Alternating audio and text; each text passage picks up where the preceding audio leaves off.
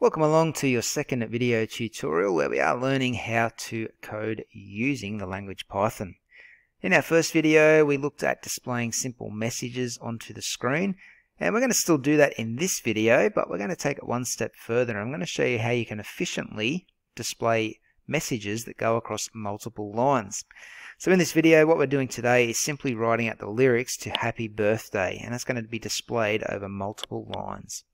Okay, so if we think back to our first video, the first piece of code that we need to write in is the keyword that displays messages onto the screen.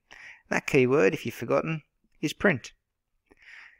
After we've written the word print, we need to open up a set of brackets. And usually we'd put double quotation marks in and write a message such as hello world. Okay, but this time we're going to change it up a little bit. We're going to keep the brackets, but instead of doing the double quotation marks, we're going to use single quotation marks, and we're going to put 3 of them in a row. Okay, that tells the computer we want this message that comes inside of these single quotation marks to be displayed over multiple lines.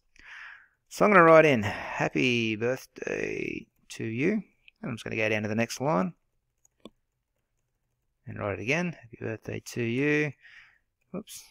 Then go down to the next line and write Happy Birthday, dear. Just write a friend's name. I'll just write friend. And then on the last line, Happy Birthday to you. Full stop. Now I'm going to close off this by doing 3 more single quotation marks and closing my bracket. Okay, so using these 3 single quotation marks at the start and end of my message, that will just tell the computer that it's going to be displayed over multiple lines. I'm going to save that, so I'll just call this one number 3, Happy Birthday. Making sure that is saved into your Digital Technologies folder. And when you're happy, click Run. Let's see what happens. It's looking pretty good to me. Let's expand this. Happy birthday to you. Happy birthday to you. Happy birthday, dear friend. Happy birthday to you. And it's displayed over 4 lines.